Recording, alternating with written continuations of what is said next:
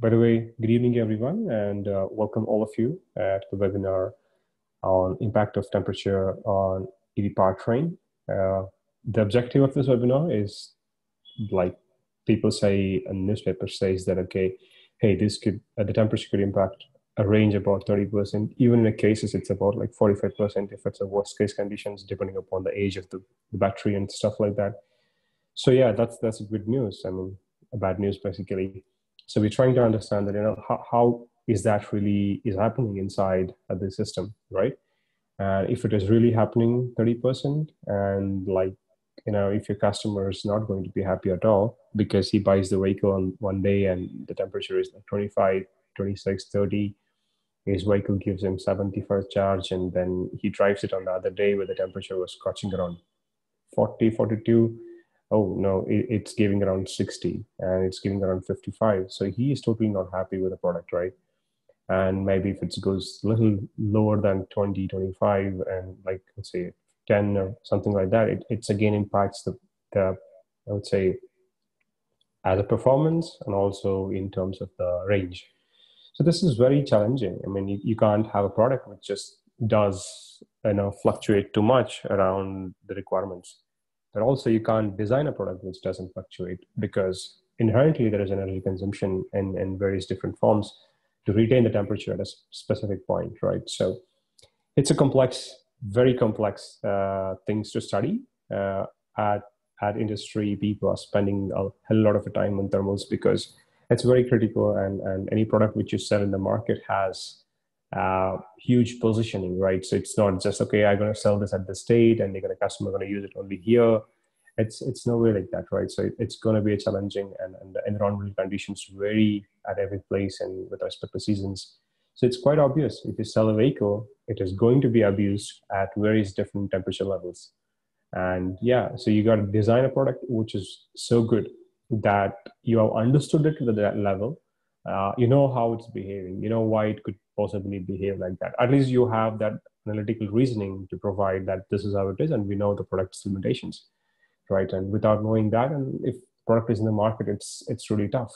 And just to know these parameters is just not easy, because they're very non-linear in nature, and all the components in together. So it's a lot of factors to be considered for the study. So that means it becomes more and more complex to understand the influence of temperatures at various different times and positions of the vehicle operation. So that's the quite interesting topic, and that's what brings us here today to talk about it. So this is what I have planned for the webinar flow. That's me who will be talking right now, so Suraj. And on the other side, which you see on the left, so the topics which I will be covering, real case studies and the temperature impact on cell and behavior, cell and battery. There's a lot of difference between cell and a battery in terms of temperature. And then temperature impact on motor, HVAC systems, auxiliary loads. I would say I would not be able to cover up something that, how we implement these studies in modeling, because that itself is like, I would say, like one of that topic is like maybe 8 hours or 9 hours of discussions in the modeling with it to study the system behavior. So what I would be touch basing is to emphasize the importance of that specific, component getting influenced by temperature, so that, it gives you an understanding that, why you actually perform a simulation, right? So, or why you perform certain studies and testings to understand the system, right? So those are the topics I'll be touch basing. There could be many other topics, but I won't be touch basing them, because that's the limitation of time and data. So we are planning it for 45 minutes and plus 15 minutes of QA. I hope that sticks around, and maybe I would request other plus or minus 15 minutes depending upon your questions and your advice.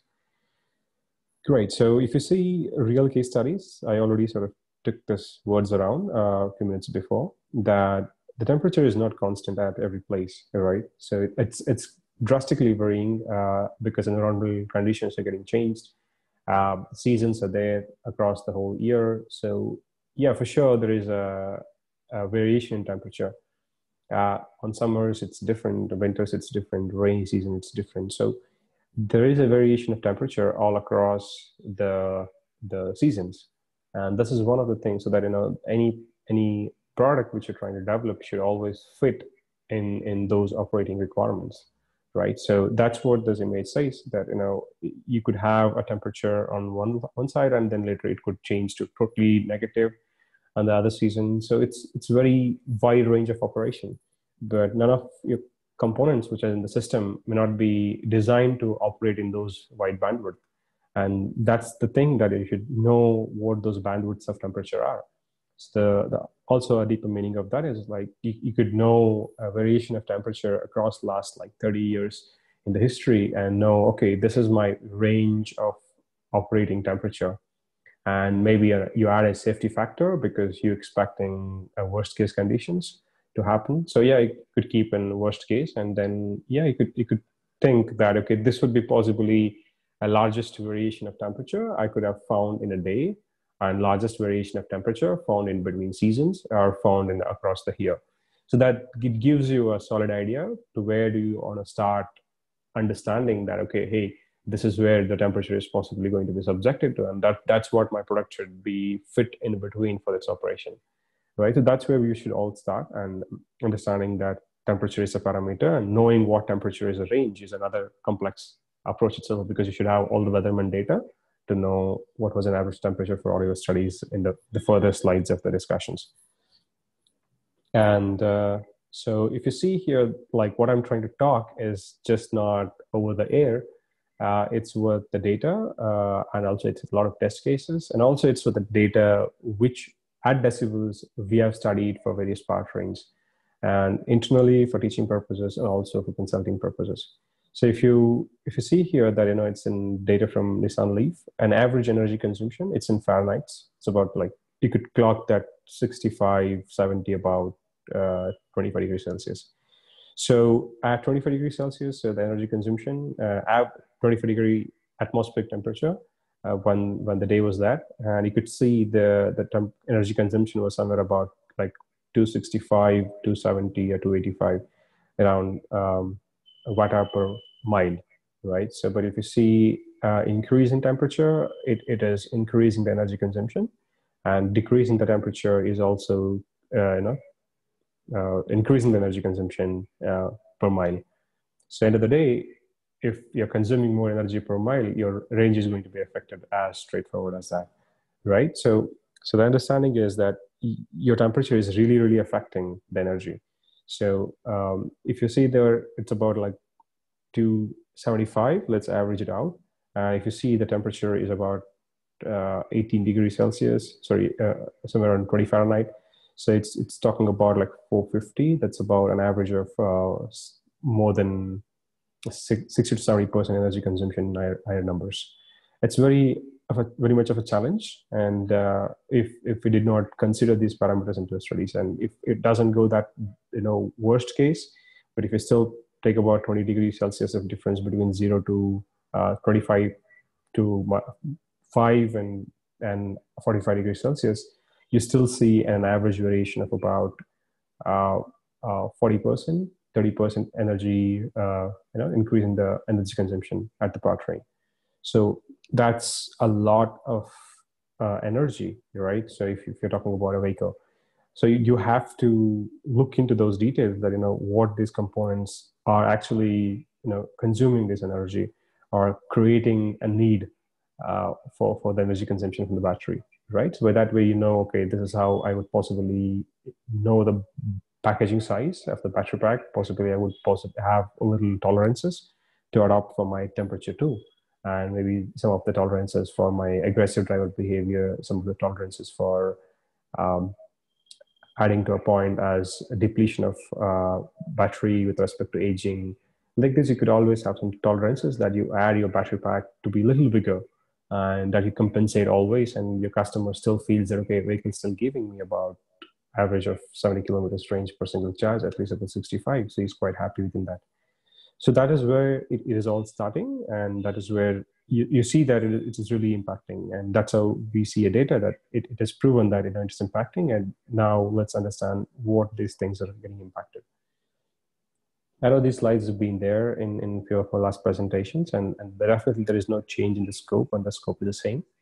But we'll try to see going a bit more deeper of our chemistry side and trying to understand what is actually happening at a cell when temperature is going lower. What is happening at a cell when temperature is going higher. So, and how is that actually impacting the range of the vehicle or energy consumption? That's because the battery is going to be one of the most important component, not only in terms of its energy consumption for itself, or let's say the way it stores the energy at different temperatures. It's an expensive element, and the impact of temperature is not one, it's a memory effect. It could just keep repeating and impacting the battery to go bad and bad and bad again and again. So it's quite evident and important to know and keep the battery within the temperature bandwidth. So what exactly is happening here? The temperature can be increased or increased only because of reactions inside the cell. When you talk about reactions, there are various different type that could come in, how the heat possibly can get generated at the cell, right? So I could share you some links where there's extensive studies of why temperature can get raised internally within the cell, and that itself is like maybe 10 PhDs into a place. We had to study why these temperatures are getting increased inside the cell and what are the reasons for this rising temperatures. If you see on the other side, like the lower temperature is because of possibly the atmospheric influences. So the cell may not be able to go just down its temperature unless the atmosphere influences that. So the temperature rise can possibly because of cell reactions, and the temperature going down is because of atmospheric conditions. And also temperature rise can be added along with cell reactions and with the atmospheric temperature influences. Okay, so that's going to be two things. One is temperature getting increased inside the cell, and temperature getting increased because of atmospheric conditions. And on the other side, temperature is getting reduced because of atmospheric conditions, right? So this is three cases into a place how temperature can be possibly coming into the situation for the studies. Just trying to confirm if anybody could just confirm that if my audio is good for you. Is it like coming up twice because I'm having my other phone where I'm trying to just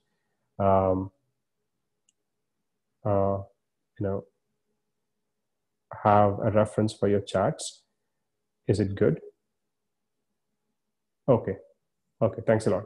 Awesome.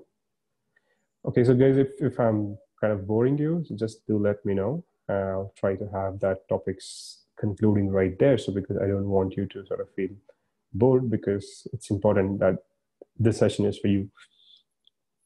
So yeah, coming to the point of cell. So what can happen if the cell goes to a lower temperature, right? What can happen if cell goes to a lower temperature is because the rate of reaction is always proportional to a temperature, because it's chemistry, right? Things is happening, electrochemistry. So the temperature can influence the cell reaction rate. I mean, how fast the reaction can happen, right? So that's the factor what the cell is getting influenced towards. So that's one of the parameter, and the second parameter is ionic conductivity of electrodes and electrolytes. So this comes two important things. One is the rate of reactions and the ionic conductivity of electrodes and electrolytes. So if you take about lower temperatures, the ionic conductivity of the electrolyte can go lower because the electrolytes start to become a bit more viscous at lower temperatures.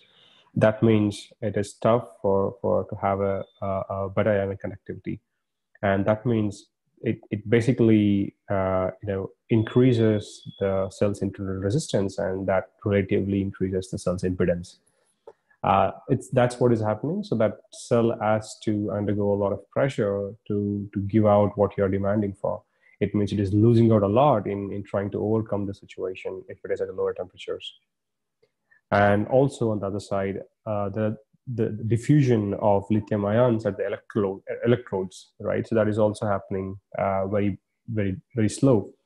So it's quite tough if there is no right right packaging, right, I would say proportions of active materials are there on the uh, on the electrodes.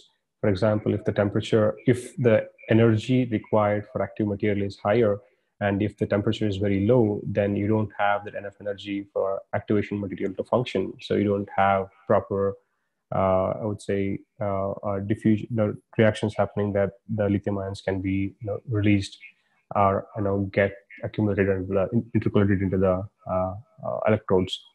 So that could be a few reasons why this temperature is actually influencing the situations of chemical reactions. On the other side, when the temperature, if you take a cell and if you test that cell for capacity retention at 25 degrees Celsius, and if you take a same cell and try to subject that to storage temperature of 20 degrees Celsius, sorry, let's say minus 20 degrees Celsius. So what is its ability to retain that SOC for a span of time? You charge a cell for 80%, you keep a cell at 25 degrees Celsius, and you measure a cell's SOC after a number of days, and then you take a same cell and you keep it in the temperature which is lower than that, and the cell will lose ability to retain that SOC at different temperatures because of internal self reactions which is happening. On the other side, if you start to uh, see on the higher side of the temperature, so it could possibly lead to SEI layer formation or SEI layer degradation, and also it'll cause some of the formation of acids inside the cell itself, and this is going to erode and ask to form the SEI layers. So all these things are happening, and possibly on the other side, which is causing the lithium plating to happen at conditions. So many things are happening inside a cell when you're trying to take the cell to a lower temperature or you're trying to take the cell to a higher temperature. And sometimes this can be reversible, and sometimes it is irreversible, like loss of active material, like lithium in formation of lithium plating. If you lose an active material, so you never be able to recover that active material back into a place, and that will be possibly reversible reaction. And on the other side, when all these things are happening, basically the battery ability to store and provide an output is also degrading very gradually. So that is what happening at a cell. And if you summarize very simplistically of all these things, okay, can I relate an impedance of the cell with respect to temperature? And can I also relate that impedance of the cell over aging, right? So this is two important parameters. You should study how a cell could be, like I would say, application engineering point of it, right? Because all these things happens at a chemistry side of it. These chemists would study, electrochemists would study all these things and give us data in terms of the impedance, the behavior of impedance with respect to temperature, and also possibly if you have a three-axis graph, so possibly behavior of impedance with respect to cycle numbers and with respect to temperature. So if you study all these things, and you could possibly do proportionately fitting a graph somewhere and trying to see, okay, how can I study and add an influence of temperature onto my model in the simulation studies, where if you could implement them, so then you have an impacted day's temperature. And if you implement the day's temperature into the model, you'll be able to check, okay, on this day's temperature, possibly the battery SOC will be this much for this driving range. Or an average energy consumption per kilometer is higher because of the temperature variations, right? So you could study those parameters. So at a very application level point of it, so you could have a graph of impedance, and maybe also cell aging as a parameter if you're trying to implement all of them together along with temperature. And you can implement that as part of your model to study how possibly the energy consumption could vary with respect to temperature.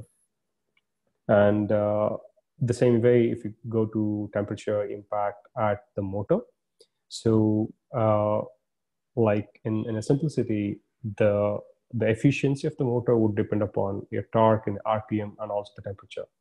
So as I said, this is also sort of a memory effect in cases, because if you subject the motor to a higher temperature, because they have a permanent magnet, they would demagnetize, they lose their capability to have that better magnetic fields.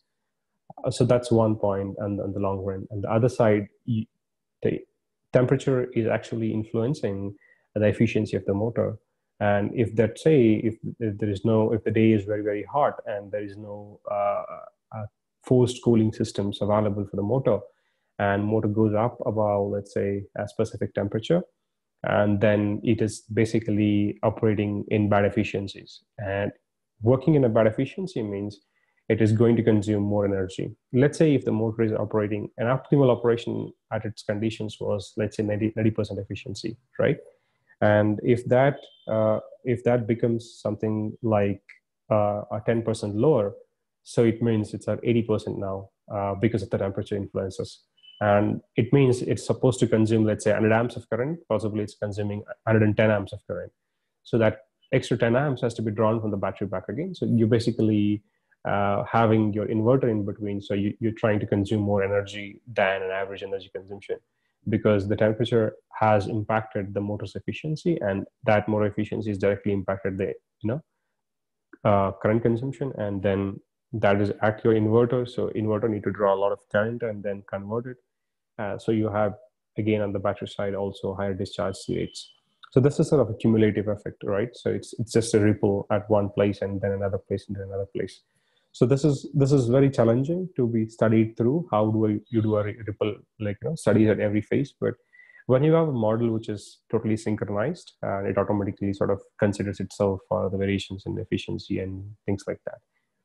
So, and also on the other side, as I said, motor controller is basically for power electronics, and that will definitely get more hotter, and that requires a cooling system, and that means it's an auxiliary unit.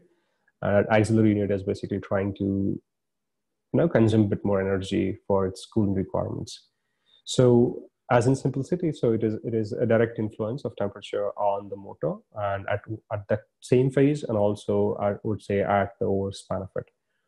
So it is quite important and evident. Do you consider an influence of parameter as a temperature on the motor side?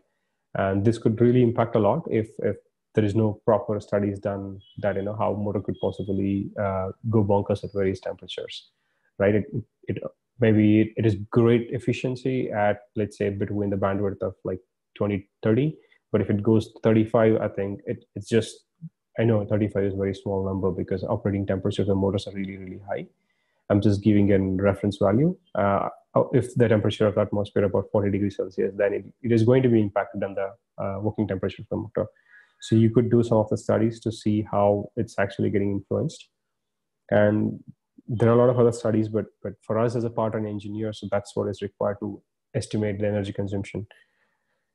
So temperature impact on HVAC systems. Maybe just a question out here, if you guys have worked in automotive or have an exposure, just guess what would be an average size of Nissan's HVAC unit in kilowatts. So I'm just waiting for your answers. 1 second. Yeah. So if you just drop me a message, I'm just trying to expect that, what would be the average size of HVAC units in terms of kilowatt for Nissan Leaf? Or let's say if you know about a bus application, if you're working in a commercial vehicle segment. So what's the average HVAC unit size in terms of kilowatts? Any clues? Anyone is dropping your answers? Or if you have already messaged, I'm sorry, I might have missed those texts. Okay, so Praveen, may I know, Rajesh, that's great. Thanks a lot for answering. May I know what is that segment for? Is it for a commercial vehicle or is it for a, okay. Right. So if you take about Nissan Leaf at peak of its operations, about I think motor for the compressor. Because if you see, you need to understand a system a little bit differently. In here, let me just go back.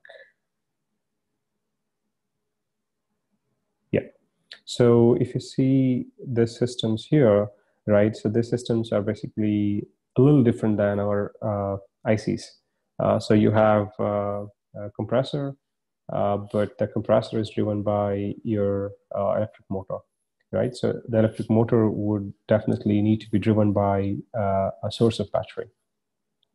So that means it consumes as same as your traction motor. So now an average size, I would not say average size, the size of Nissan Leaf's powertrain components is about 4.7 kilowatt.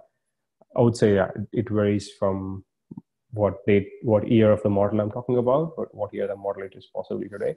It's about 4.7 kilowatt at peak of its operation. Maybe average if you're not doing it too much abusive. Let's say the day's temperature is 20 and you want to keep the cabin temperature to be 27, then it's just operating somewhere around lower loads, like part loads of 30% or something like that, or 25%, something like that. So you could consume about, let's say, 1.5 kilowatt, right? So if you take an example of Mahindra E2O, right? So Mahindra E2O's size is about, I think it starts from, I think, 8 kilowatt. It goes up to about, I think, 12 kilowatt. So this is an average pack size, I think, for Mahindra E2O. Don't take me wrong if it is incorrect. So, and then now we are talking about HVAC and its size. It's about an average, let's say, simplistically 4.7 kilowatt. And now if you're consuming average about, let's say, 2 kilowatt per hour, right? So if you run your HVAC system for, let's say, about 4 hours, this battery pack would go out. And if you're running it for 6 hours, this possibly battery pack would go out. So it means if you're commuting average about 1 hour in a day with your AC on, you're consuming about like nearly 2 kilowatt. I mean, I would say that's an average number. It may be smaller for E2O because the vehicle size is too smaller, and but still there is a metabolic heat of 4 people because that is what it is designed for. And only the cabin size is smaller, and maybe the components sizes are smaller in terms of the calculation purposes. So, but still, you would average consume about nearly, if it is, let's say, 1.5 kilowatt. So it's still a lot of, I would say, consumption, right? So you have to study the influence, and if you take like something like an average energy like temperature over a day, right? Let's say the temperature goes up on the afternoon and then it just comes down. Let's say this is temperature and this is time across the day, and let's say this is somewhere about like 2 p.m. at afternoon. So if you're running somewhere here, obviously you're going to consume more, right? Because the temperature of the atmosphere is really, really high. And let's say this is take about Chennai, maybe around 45 degrees Celsius. So, and averagely this is about, let's say, 30 something, right? So if you're operating anywhere those regions, you're obviously going to consume more energy. So now your objective is basically, okay, how do you get this graph first? You get this graph by having a lot of market data studies from weatherman data. And then apart from it, you also can observe temperature, because of average product development cycle at the design phase itself is about like 1 year, 1.5 years. So you could take those considerations and study the average energy consumption by HVAC system. So, okay, let's just go back. You could use an HVAC system for heating purposes, and you also could use your HVAC system for heating purposes. Sorry, cooling purposes and heating purposes, right? So the cooling is required when temperature is more, and the heating is required if temperature is lesser. So heating could also can happen by taking some energy, which is a waste heat from motor and maybe battery. But the system is more complex when you're trying to do that. If it is liquid cooling, it's a different way. But if it is air cooling, like you could just have very small chances of doing any of those things. So you have to have your heater, And you're not talking countries like India, possibly. We are talking like US or Europe, where the temperatures would go like very, very low. You still need to have electric heater. So that heater circuit has to be again driven by an electric system. So that again consumes energy. If it's a cooling, then through a compressor. So both of them are required at various weather conditions.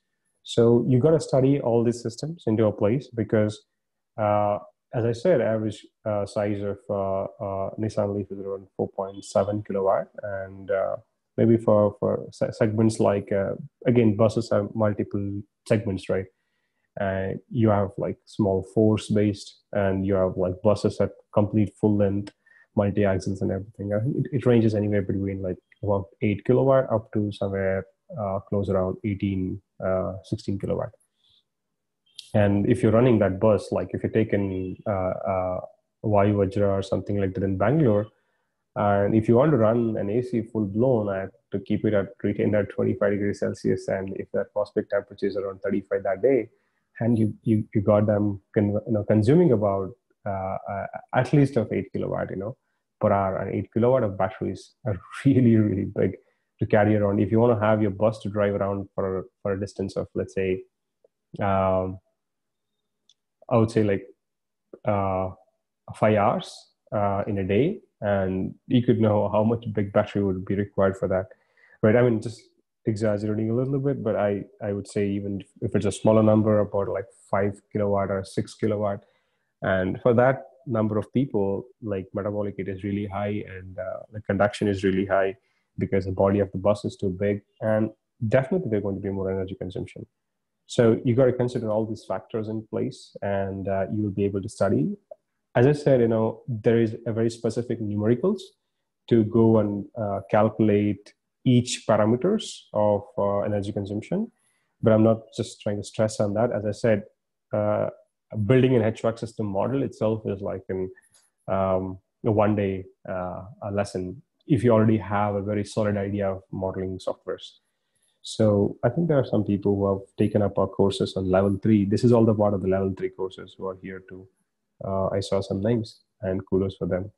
So I think coming back onto the topic, so I sort of want to summarize that, it is basically consuming, HVAC system consumes a lot of energy. So how do you study? You're going to study at various different approaches, at various different methods.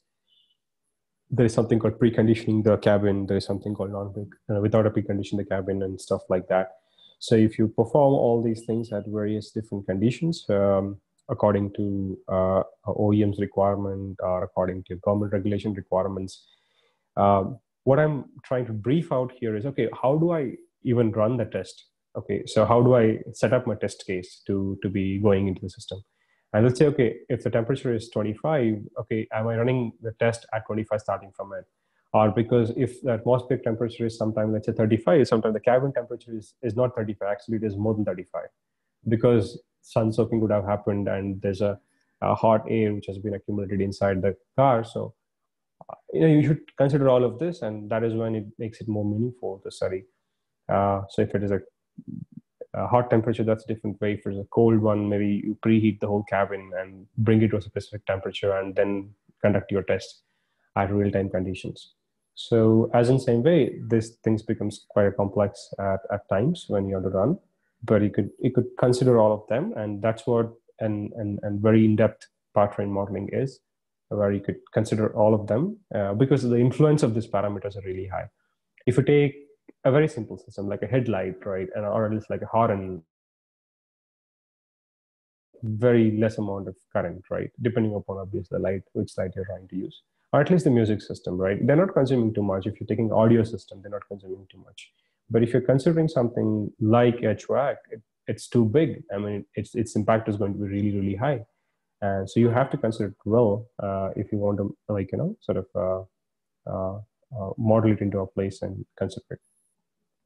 And then some of the auxiliary loads. So as I said, auxiliary loads would be your battery cooling. So if the battery is too hot, then you need to cool that battery. So you have to require cooling system for that. And again, this cooling system is going to be driven by your chiller, and then from there to the compressor.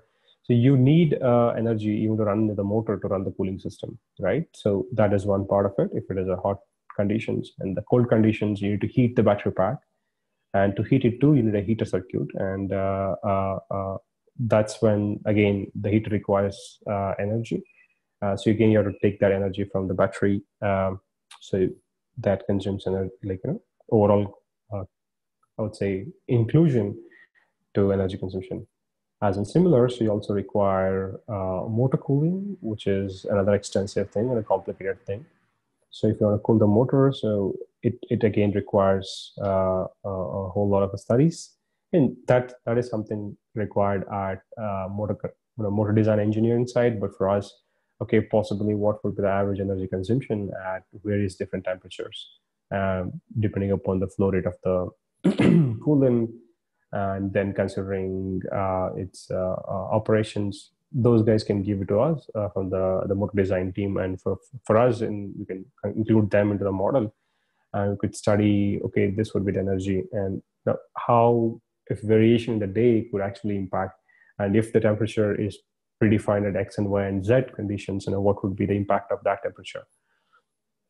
And then the power electronic side of it, obviously, like if you take another side, like I only talked about motor controller, but you have DC-DC converter, you also have a charger.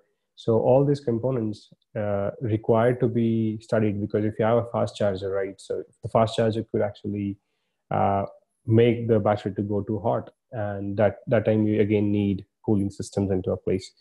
So that means it's a lot of energy to be consumed for even cooling the battery during the fast charging. And now we are trying to achieve very higher numbers of fast charging, and the fast charging means it's great, and on the other side, it's very thermal challenges for engineers to design and develop a system.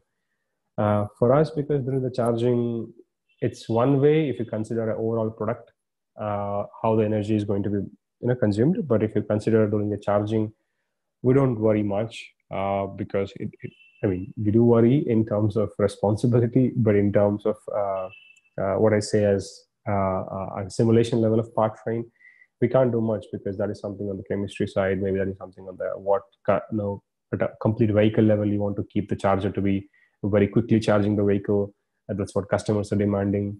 So it's just not in your hands. So what is in your hands is, okay, does the temperature charging, if you're charging at 4C, okay, what would be the possible higher requirements of energy consumption? Maybe the battery is about 100 kilowatt, and you're charging the battery in, let's say, 4 hours, and it's about 25 kilowatt per hour. But actually, it's not 25 kilowatt per hour, because there's then again conversion losses inside the battery, and the conversion losses at your charger too, and all these things are happening. Then again, there's energy consumption for the cooling systems. So it's not 25, possibly it's 30. So it's 30 into 4 is about 120. So you're taking about other 20 kilowatt more to charge your battery at DC fast charging. Possibly if you do the slow charging, you would have only consumed possibly and 5 to 8 kilowatts more, but you consume more than what you're supposed to be in fast charging. But yeah, at overall vehicle level, so demand always comes from your boss, and that comes from your top management. So you have to listen to that, and you could only give an analysis that, okay, hey, this is how it's impacting, and fast charging could actually cause more challenges in terms of if you consider average energy consumption at well-to-wheel analysis, your vehicle could be doing more energy consumption at fast charging. So anyhow, that's just out of the topic.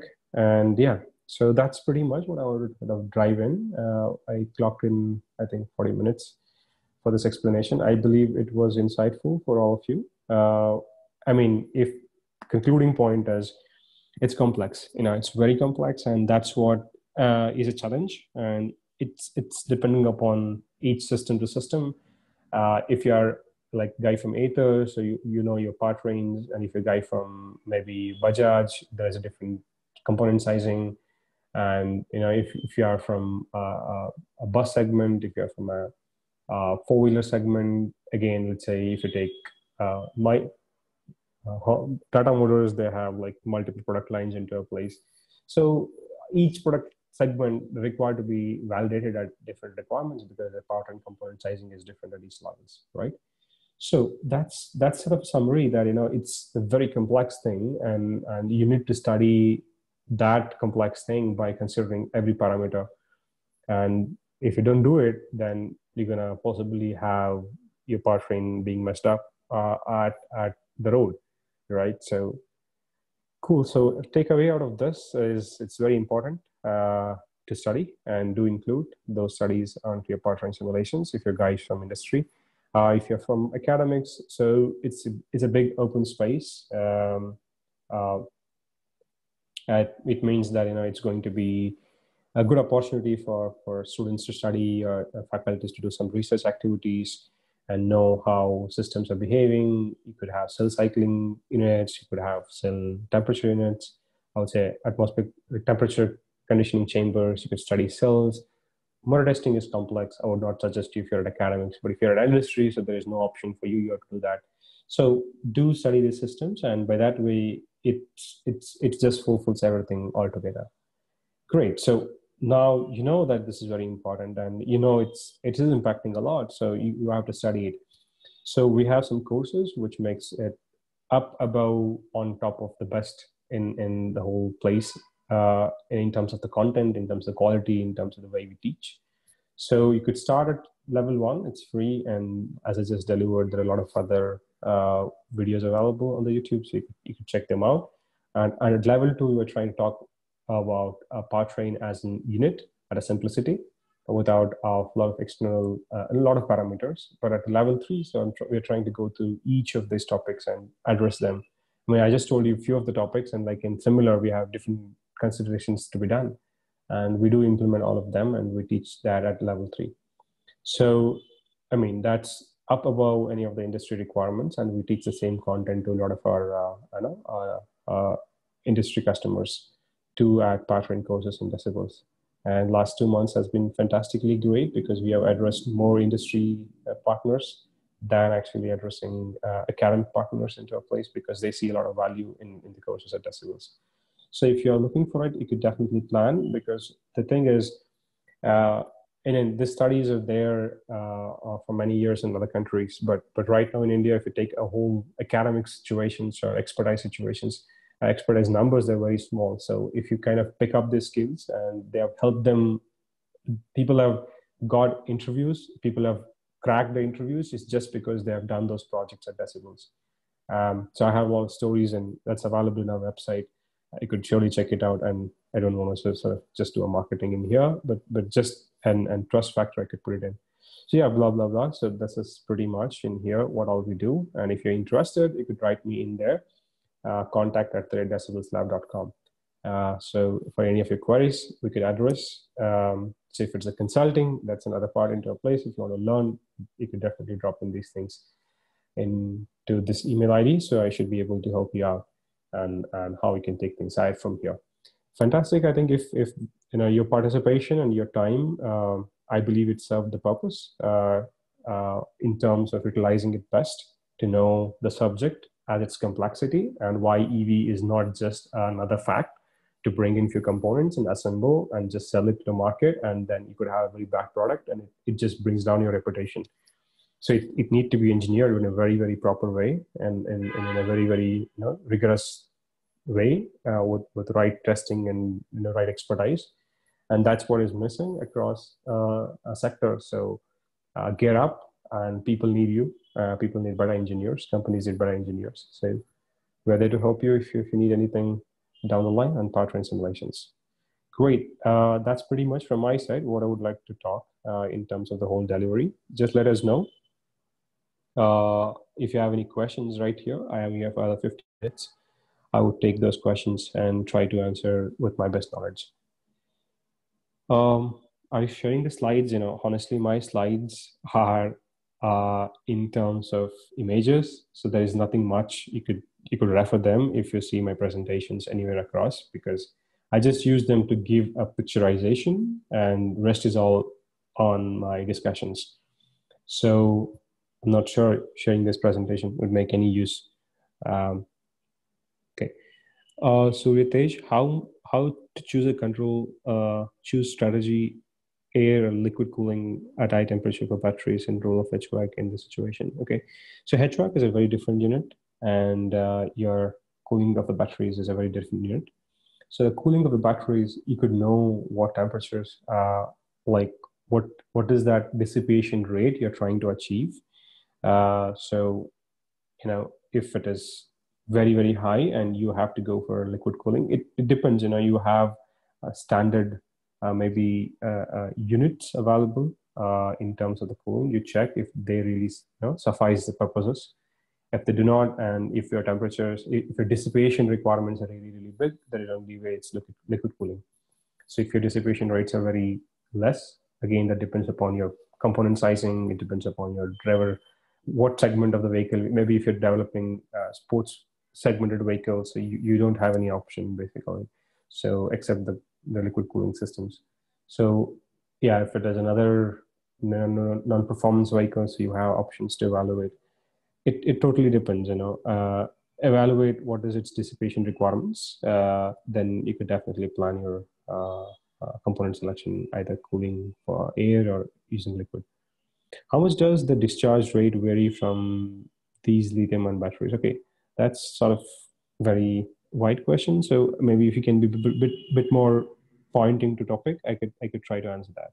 How much does the discharge rate vary from these lithium-ion battery packs? Okay, I didn't get the context of the question, Praveen, so you can just redraft that.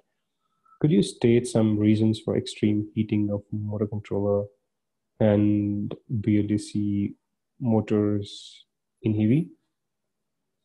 It's now basically at a very I would not say at a research level, because I'm an application engineer, and what we do is on the application side of it. So what is possibly is that you may have a batch sizing of the components. Okay, so and you're trying to operate always above your nominal conditions. That would be the requirement. Or maybe you design the product for a specific segment and your customer is abusing that segment of the vehicle. Maybe he's trying to carry another extra load on that. So you thought that it's going to be a passenger vehicle, but it's trying to be sort of in a goods sort of a thing. So you always have a load conditions on that. So those are a few things, and then you have obviously certain conditions of atmosphere influencing that. If you have any of these things, then that's the way I see in terms of your uh, overheating of the components. But if you ask me, maybe at the engineering side of power electronics or engineering side of motor design, there could be many other reasons for that. Right. Yeah, we could. I tried the record button, so I think it should be recording right now. So I should be able to put that in the YouTube. And yeah, if you are in Decibels Lab platform, I could just send you you know email once I upload these videos to everyone. And those videos are also available in this place. I'm just trying to be sure if I can. Yeah. So if you hit lms.decibelslab.com, okay, so we have a community. That's one thing where you can get all your free courses, okay? And then you go to webinars. You just pop in your details here. Let's say in terms you enroll, and then you can get emails when we upload these videos. Okay, so if you want to use a battery for drones, and normally LiPo provided from 20C, if it was a lithium-ion battery, can you achieve the same? I really doubt that if we could do, but there are chemistries. You could use it for specific applications. But yeah, as it said, anything on that very specific answer is always tough because it need to be analyzed and understood. Maybe which chemistry of this lithium it is, and whether it is tested for that, whether it is required for those applications. Yeah, we could think on that and then decide probably.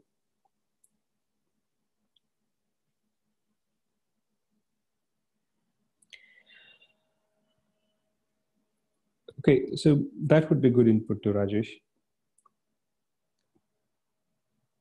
Great. So any other questions? If if you have any questions, that's please over to you to drop those questions. If you have no questions on that, I think that's we're pretty much summarizing for today. If you're interested, these programs are starting up from next November 2. So if you're looking for it, you could just start them over. So for students, we call it as internships because it helped them in starting their career. For professionals, we call them as certification programs. So anything that suits to you, so you could always take them up and begin your journey into it. Just share us a feedback. I would say, how was this webinar before you leave? And that gives me sort of base that, whether it is really useful, informative, should I add more, and should I try to talk a bit lesser? So I could do that. So if you share your feedbacks, that is going to be fantastic. So please, my small request, if you could just share it, I mean, that would be amazing before you leave. Okay, so a small request from me for all the efforts we have put to make these presentations. So you could share your feedbacks and honest ones, really honest ones. So we would improvise ourselves on that line. How do you suggest a level modeling of thermal management system of EV powertrain? So we don't specifically model the thermal systems in an EV. If you want to design, let's say, a cooling system, okay? If you want to design, let's say, studies of between air cooling and liquid cooling. So what we're trying to do is right now at a powertrain simulations, we're trying to have an understanding of influence of parameters on to the energy consumption. That's what we study at Decibels. Yeah, I mean, definitely there are a lot of students who are pursuing the programs as an internships. You could surely look forward to be the part of those programs too.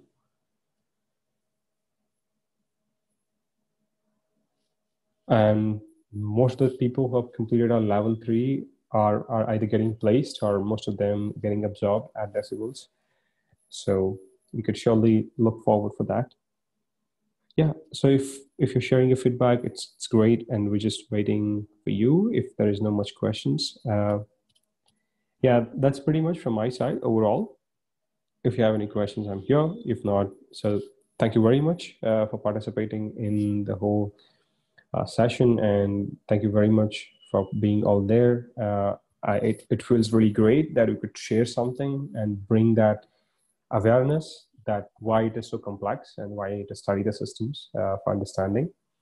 I believe that brought an idea to take things ahead, to plan if you want to be in the areas of EV, or if there are already people in the EV sector to be working more on those stressful points. So again, kudos to everybody who have been here. Thanks a lot. And it's fantastic to have you here today with us, and all the best for your future endeavors. If anything there on EV, so you could always refer Decibels. We're there to help you. So until then, for the next webinar, it's going to be possibly Wednesdays. We call it as a webinar Wednesday. So we would be able to come back to those webinars on every Wednesdays. All right, so there is no extra feedback as such. So you could drop in the feedbacks right here in the chat box.